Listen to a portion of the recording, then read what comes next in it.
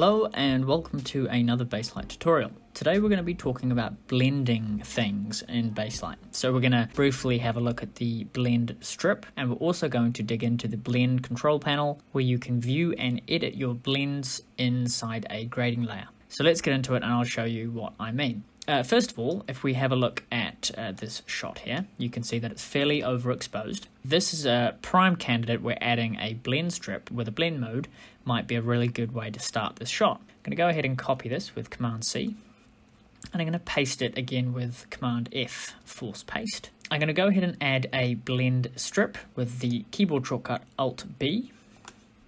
Again, you can add that up in the insert menu if you forget that shortcut. Now you can see that our duplicated clips are both visible, the base layer and the blend layer. And you see over here in the parameters view that we have mix, mode and color treatment options to play with. So if we go ahead and click the mode button, you can see we have all of the standard blend mode types, the darken blend modes, the lighten blend modes, the contrast blend modes, the inversion blend modes, and the component blend modes. If you need a refresher on blend modes and what they do, I've linked a really fantastic Photoshop blend mode tutorial. So in this case, my image is overexposed. I'm going to want to use a darken blend mode, specifically multiply. The darken blend modes will darken your image by blending through the lower luminance value pixels and leaving the higher value pixels alone. Now that we've set the mode, we can just change the mix to get our perfect sort of level, so that's probably good around 75%. That's the blend strip, really nice and easy. So let's go ahead and talk about the blend control panel. So we've got a shot here, it's slightly overexposed, so I'm going to add a grade layer with the keyboard shortcut P. I'm going to go into my film grade and just bring down the exposure a little bit. That's good.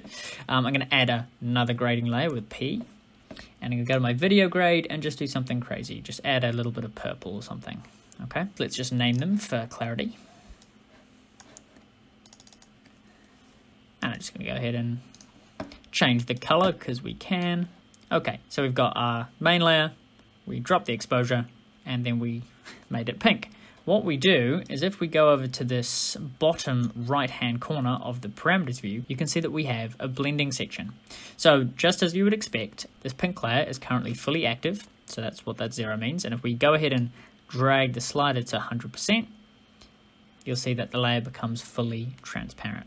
So on the left, fully opaque. So that's nice and simple, but you can see here, we click on this icon here, it opens up a really confusing looking panel. So let's dig into what that is. I'll just quickly adjust the UI over here so we can see what we're doing. Okay, really simply, this is an expanded view of this little slider. On this side, on the left-hand side, so it's going to start from the layer input above, which is this exposure down strip. That's where Baselight is taking the input. And then it's going to travel along this A side, and you can see this is where we have our grade operation, which in this case is the pink that we've added. So it comes down from the layer input, the grade operations are applied, and then it gets mixed down to here, which currently we're mixing fully towards the A side. If we drag the slider all the way to the right, now we're following the B path, and you can see that because our grade operations are over here, we're completely ignoring the pink, straight from our layer input down to our mix.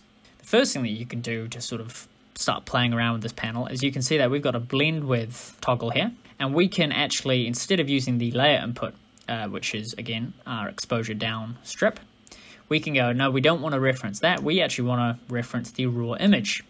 So now you can see that it's referring to the brighter raw image. So this is this strip here. It's ignoring this exposure down strip. And when we're fully mixed on the right-hand side on the B path, we're just going to have our raw image. So if we click out of this, and then I scroll up, you can see that this raw strip is the same as the strip on this layer, because we've actually completely bypassed the exposure down input and our pink input strip. So you can already see that there's lots of things that you can do with this panel. I'm going to go ahead and set this back to our layer input. It's blending fully back to our B side, which is currently just the exposure down. And I'm going to go ahead and drag this back down to reintroduce the pink layer. Okay, so I'm going to show you one more thing. I'm going to go ahead now and add a third layer, and we're going to call this one Cool Circle Shape. And I'm going to add a vignette, remove the feather, G to jump to the grade layer, And I'm going to go ahead and just neutralize some of this purple with a bit of green. Okay, so we've got our green circle shape here, pink layer, our exposure downstrip, and then our raw image. So what we're going to do is we're going to click our circle shape and we're going to open up the blend control panel. And now you can see that we have the inside and outside component to this grade operation stack. What's really cool about this is if I wanted this circle to be more green, not to just neutralize this purple, but to actually, be a really vivid green, what I could do is I could go, well, I don't want this circle shape and this grade adjustment to affect the pink layer. I want this to reference my raw clip. So I can go ahead on the inside and hit raw image. And now you can see what's happened. So we've got the raw image feeding into the inside of the shape, which is a circle. And now our green grading adjustment is doing a lot more than it was because it's not competing with this purple. It's hitting directly the raw. So if we go back to the layer input, you can see that the difference is huge. And the layer input above, which is the pink layer, that's going to the outside of the shape as per normal. And we're mixing fully down the A path to our current mix. Now, if we were to mix the slider to the B path, we would expect our green shape to vanish. So let's go ahead and try that. Okay, nice. Say that we wanted that intensity of green, but we wanted to include the exposure down layer. Well, we could also go to a numbered layer. So it's currently pointing at layer 0, which is our clip. But I could click this now and go, you know what? I want this inside shape to actually be referring to the exposure down layer. That's the correct exposure.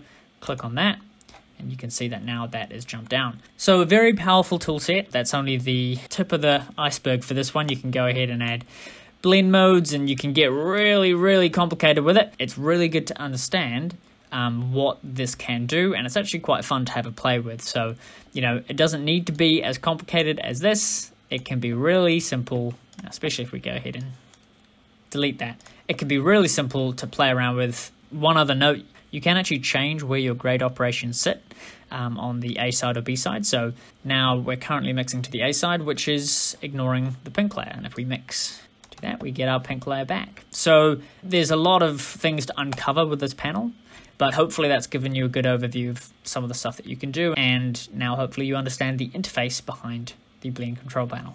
Guys, that is the end of the video for today. I hope you've enjoyed it. If you get value from these videos, please consider checking out my Patreon account. If you want more learning, the best way is if you get in touch with me via my Google form, which is in the YouTube description below, and apply for some coaching. It's a really fun process, man. You can sit down with Baselight student and I can sort of explain anything that you might have questions on. Like, subscribe, share, all that good stuff, and I will see you in the next video. Cheers.